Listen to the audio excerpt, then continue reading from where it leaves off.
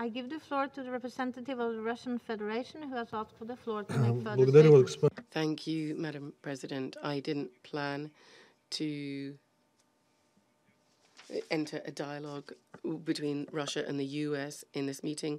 Everything that we wanted to say is in our statement today. However, we really just don't understand what threats and provocations and escalation by Russia is being talked about. Okay, fine. You've already said about this in your statement, talked about this.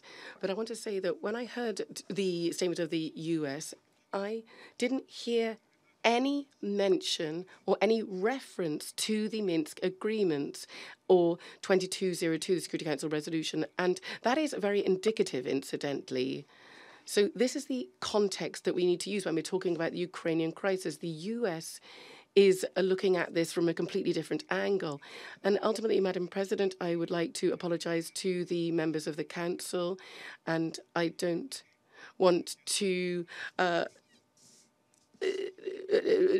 change the situation. I really, just before our presidency of the Security Council, have to meet with the Secretary General, and so I'm going to have to leave. And so I can't change this situation because of the SG's timetable, so I'm going to have to leave. I do apologize. Thank you. I thank the representative of the Russian Federation.